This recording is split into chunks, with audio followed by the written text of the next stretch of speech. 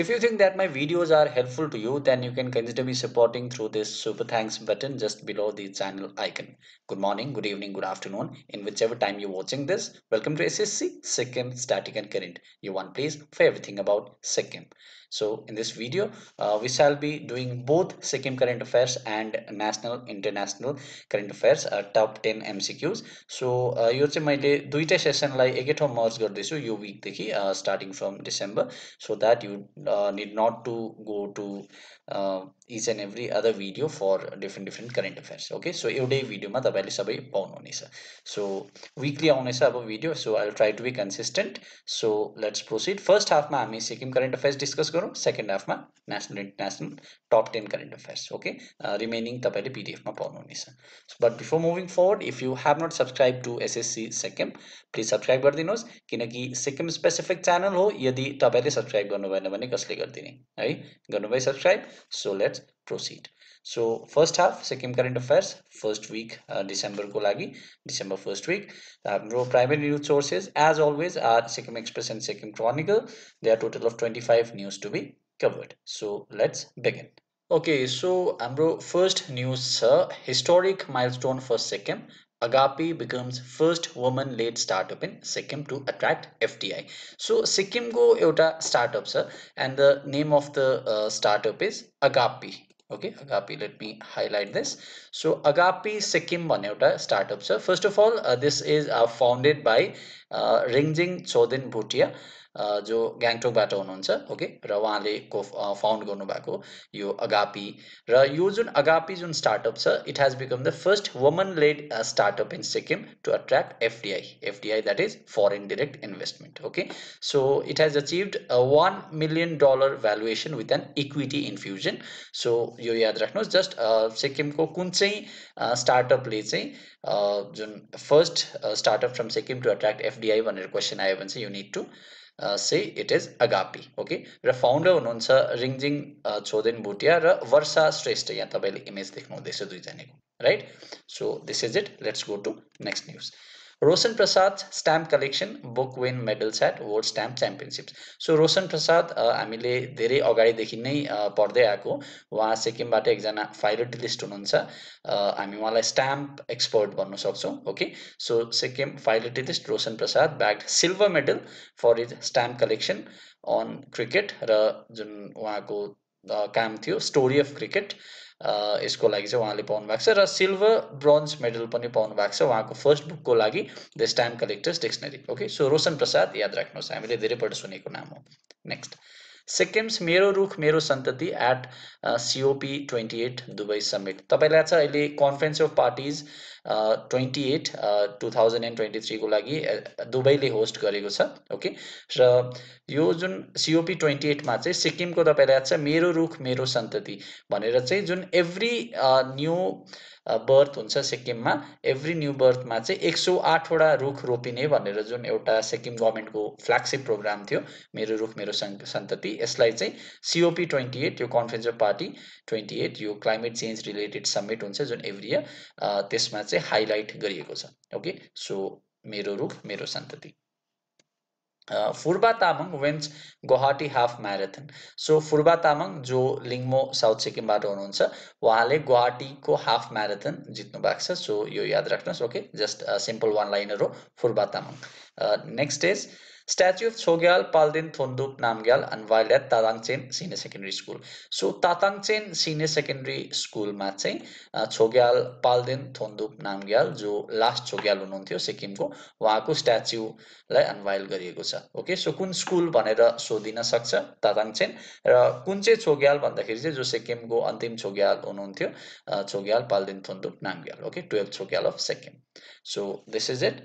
Next, Dr. B.R. Ambedkar National Awardee Ganesh Kumar Subba receives rousing welcome. So Ganesh Kumar Subba यो नाम तपाईले याद राख्नुहोस्. उहाँ चाहिँ के हुनुहुन्छ भन्दाखेरि चाहिँ एकजना अवार्डी हुनुहुन्छ.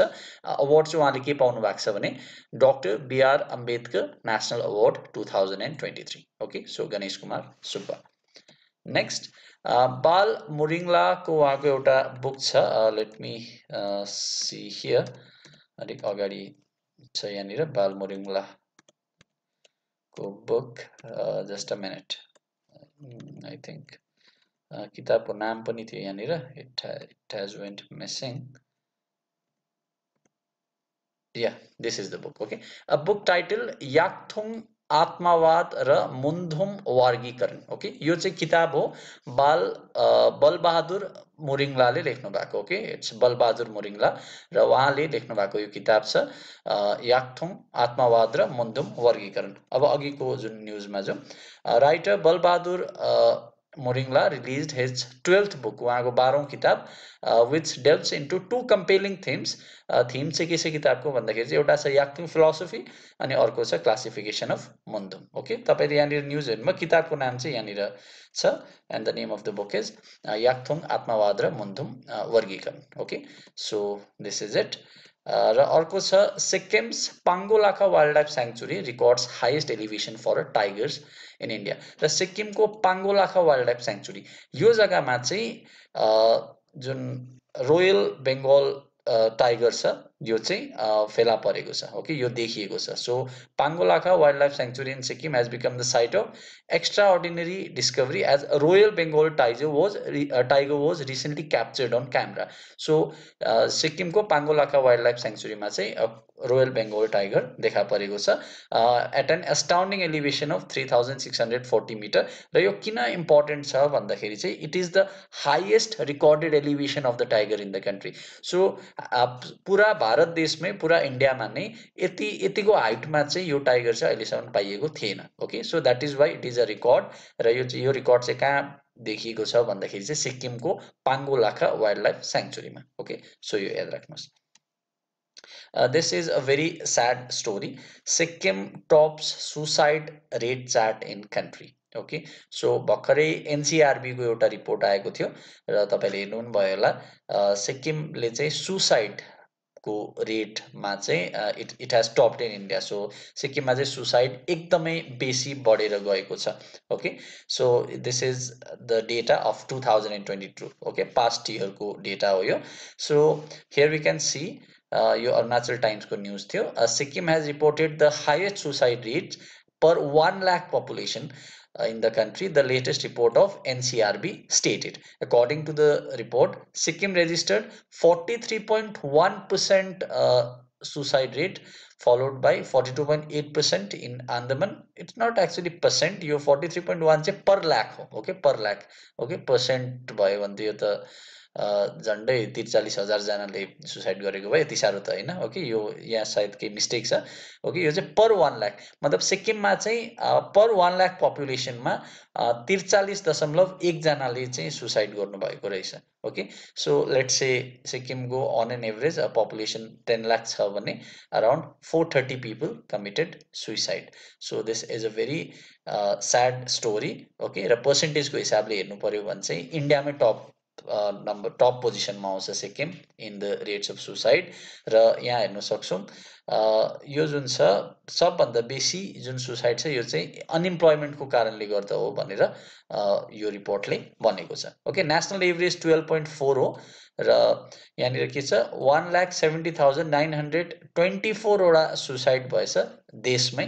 ओके, सो यो याद राख्नुहोस् तपाईँले. सो जसै गरेर सिक्किमले चाहिँ टप स्टेट सिक्किम छ सुसाइडको मामलामा 2022 as per NCRB reports. Okay, so 2022 मा चाहिँ 293 वटा केसेस रहेछ सुसाइडको. Okay, and 27 more than 2021, an increase of 10.2%. So अगाडिको साल भन्दाखेरि 2022 मा चाहिँ 10% को इन्क्रिज भएको छ.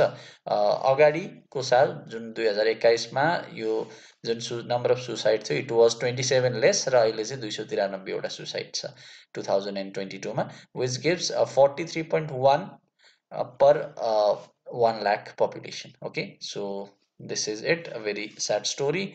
So yeah, next यो अघि हामीले हेर्यौं. Sikkim's Sanjay Burathoki returns home with bronze medal at Southeast Asian Championship.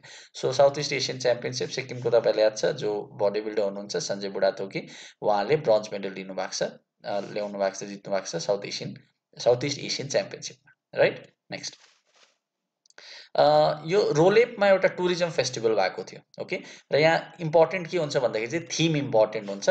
Theme के हो? Education is power. Okay, so education is power चाहिँ यो टुरिज्म फेस्टिभलको थिम थियो जुन चाहिँ रोलेपमा भएको थियो ओके सो यो थिम सोधिन सक्छ next national press day celebrate गरिएको थियो थिम थियो media in the era of artificial intelligence next is Bahai school student सुशाङ्क Shubham bags gold medal in Hindi olympiad so Hindi ओलम्पियाडमा चाहिँ Bahai स्कुलको एकजना स्टुडेन्ट सुशाङ्क शुभमले गोल्ड मेडल जित्नु भएको छ ओके सो यो याद राख्नुहोस् शुभ मुहुर्त of Hindi feature film Disha so दिशा भन्ने एउटा हिन्दी फिचर फिल्म चाहिँ यो चाहिँ सिक्किमको फिल्म मेकर्सहरूले बनाउनु हुँदैछ र majority of film will be shut in Gangtok र अरू कतिवटा दिल्लीमा पनि सुट हुनेछ यसको प्रोड्युसर हुनुहुन्छ अभिषेक छेत्री र डिरेक्टर हुनुहुन्छ शुभोजित सेन ओके सो यो याद राख्नुहोस् नेक्स्ट वात्सल्य योजना setting up president for nation यो वात्सल्य योजना जुन थियो फर्टिलिटी रिलेटेड स्किम थियो यो हामीले पहिला पनि डिस्कस गरेकै स्किम हो यो सेसनमा हामीले दुईटा स्किम्स डिस्कस गर्यौं अघि हामीले मेरो रुख मेरो सन्तति हेरेको थियौं र अहिले चाहिँ वात्सल्य योजना ओके सो यो वात्सल्य योजना एउटा फ्ल्यागशिप स्किम हो गभर्नमेन्टको for those mothers who can not have baby by the natural processes उहाँहरूको लागि चाहिँ यो आइभीएफ को ट्रिटमेन्ट गभर्नमेन्टले सपोर्ट गर्नेछ it is as per this scheme okay वात्सल्य योजना हामीले पहिले डिस्कस गरेको जस्ट याद राखिराख्नुहोस् okay next district library and research centre इनोगुरेटेड at राब्देन्से यो सिम्पल वान लाइनर हो next shaft cricket club won Manusmriti trophy brotherhood series in Tadong Shanti which is a short film directed by Kursan based filmmaker विवेक राई यो चाहिँ best film क्याटेगोरीको लागि nominate भएको छ यो movie चाहिँ क्रिस्टेनडर्फ international film and music फेस्टिभलमा okay association of India participates in national बायएन्युअल conference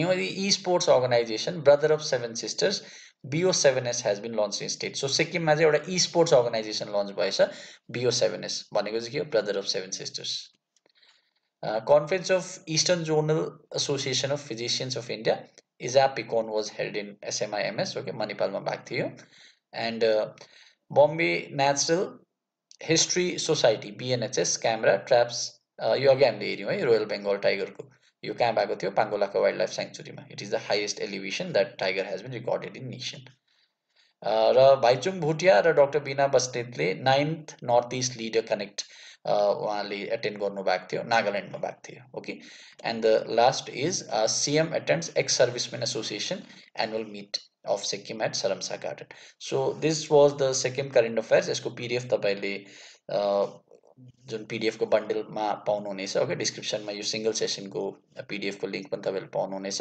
or you can buy the PDF bundle okay monthly weekly तपाईले PDF को अपडेट्सहरु पाउनुहुनेछ PDF बन्डलमा for details you can just message to this WhatsApp number.